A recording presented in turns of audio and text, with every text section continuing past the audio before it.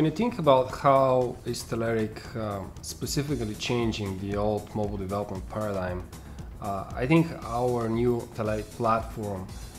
does this mostly by enabling people to first focus on what they're trying to achieve and then how they're going to achieve it. We have packaged a very rich set of UI tools and backend services that essentially cover any platform, any device, and any approach. So with that in mind, you're free to choose whatever suits your budget, suits your cost, is most appropriate in terms of reach and in terms of native device capabilities that you need to use.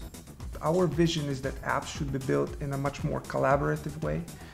much more agile way, data-driven, analytical, where you really understand what your customers want, you weave that feedback, and you cycle really quick in those, and you leverage internal, external feedback at all points in order to ensure that you're building not just an experience, but also the right experience.